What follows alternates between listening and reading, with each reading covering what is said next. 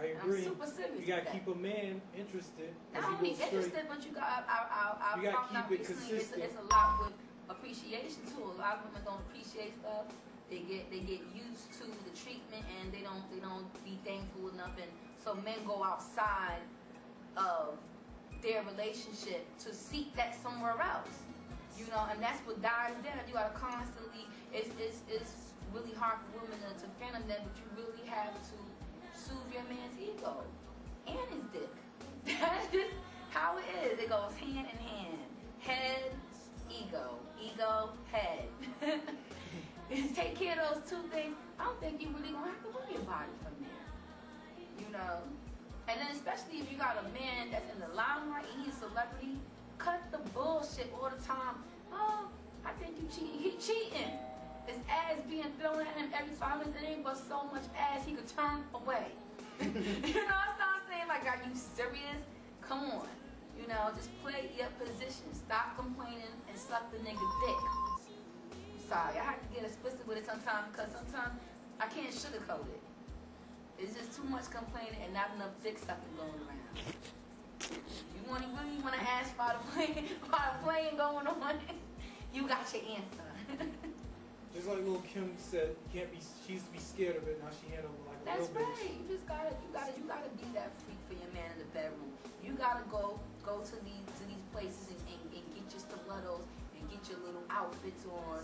You know, switch up the hairstyles every now and then. You know, these are little things you have to do to show appreciation. You know, keep them grounded. Yeah, you know what I'm saying? These women, they get these men, these celebrities, they got the money, they fall off. You know what I'm saying? Come on. Especially you dealing with it with a lot of money. There's no reason why you shouldn't have your swagger. No reason why. Broke girls in the projects could do it. Why you can't do it? You know what I'm saying? It just don't make no sense. You know, and then furthermore, you gotta have confidence about yourself as well. I see a lot of women, they not having confidence about themselves, you know. Low self-esteem, trapped. Yeah, that don't work. They smell that over you. When I walk in the room, I take over the room. And you just graduated this year, if I'm not mistaken. Yes, I was actually my college. Yep, I got my associates, which people might be like, oh, this is your associates. People always want to talk down stuff, but at the end of the day, if you go to the projects where I'm from, nobody has graduated from college. Any of my friends, they haven't even graduated from high school. And so it's a great accomplishment to me. So it's just another. Actually, I went into and to get my degree in human services back in 2005, way before I did a DAPStuff.net interview. I was in school, already planning to be a social worker to help women all across the world, as I was helped. My whole point was, I asked my advocate, the lady that was my social worker, so I was like, what degree did you get? She was like, human services. I was like, that's what I want to do, because I wanted to help other people in my situation, you know. So hopefully, you know, with this book as well, I will be able to do that. If I ever got a hold of enough, even just a little bit, I will always like to go back to the shelter where I came from, or even be able to fund and open up another shelter, because even if it's just one, it's something. You know, you gotta reach out and help other people. It's very selfish for people to get blessings and don't give back blessings to other people. People need help all around the world. But yeah, pretty much. I know it's deep, right? Yeah, Mother Teresa in the hood. Well, people call me Miss America, a whole bunch of stuff. But it's like, you could be jokeful about it, but I'm super serious. You know, and like, just the pattern on how everything happened and went along speaks for itself. Anybody could just say anything, but the proof is right there in front of your face, so you can't deny it. And besides the heads, you have a lot of people you touched. Yes, I do. And do you have a fan base where people can reach you? Actually, I do. It's myspace.com/China_Starr with a double R _ fan page. Yes, I do. And if you go to myspace.com/Brooklyn China, my fan page is on my top friends.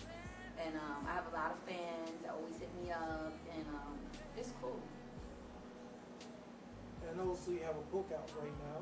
Yes, celebrities are groupies too. If you didn't know, now you know. Go out there and cop that. If you like celebrity gossip, if you like heat-seeking books, if you have a friend that may need an eye opener that needs some help, then you should go out there and get that book, and maybe it could be a little Christmas gift for her, whatever. And the great thing about it is that it's so nonchalant, because when you give it to that person, they're not even going to be thinking, you know, it's not like a, oh, I need some help book. You know what I'm saying? Like, get out of an abusive relationship book. You know, it's a book where they could be entertained and at the same time have awareness about that situation. So it's a great thing.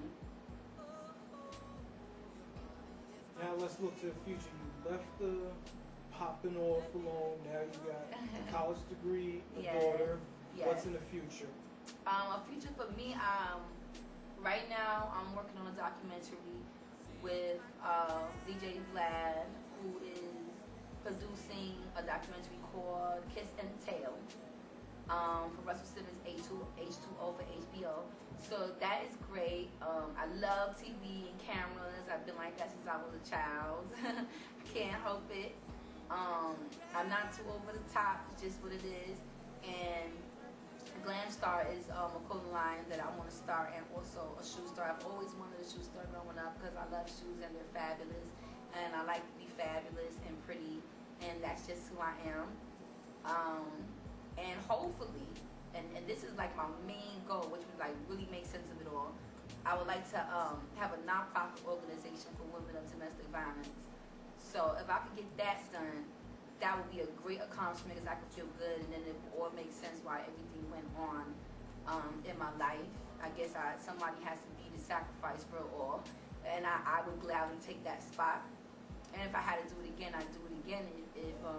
Well, it actually already is making a difference, you know. But so I pretty much accomplished that, which is why I could, you know, show my face and be happy about stuff. But if that could happen too, that'll work. I just see you so different now, beyond what you did with your third. You're giving back to the human race. Right. Like, I pretty much grew up, because like as time goes on, you have to like learn from your mistakes. You can't keep, like, I don't feel like I did mistakes like dating celebrity, because they're regular people just like me and you know. But I feel like you know, I will be more paying attention to whether they're married or not. I don't want to hurt no families. You know, that's not nice. I want to be a great model for my daughter, which is the reason why I went to college in the first place, was because I wanted to make sure I could be financially set to take care of her. And also, you know, she sees her mom. She'll always know that no matter how many times I fell, I kept getting up.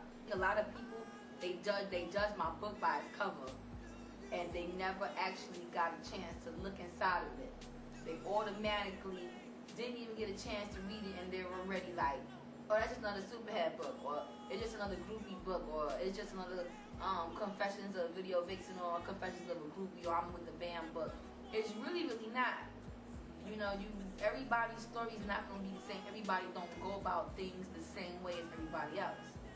So it's very important, before you judge and make an ass out of yourself and assume, to read the book, get to know me, and that's why a lot of my fans that actually read the book, they get upset when people say things that are out of order, versus the people that never even read the book and already just want to be coming out the mouth.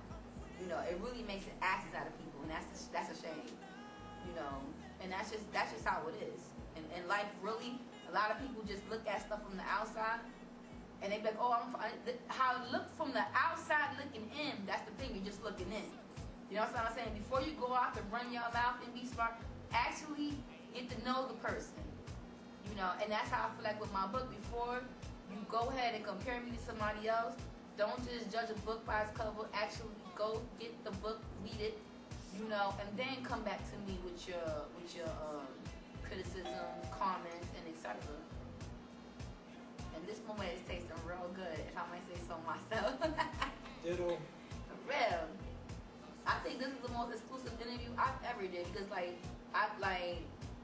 do interviews, and sometimes it's just so hard up. When I'm in my house, I'm more relaxed.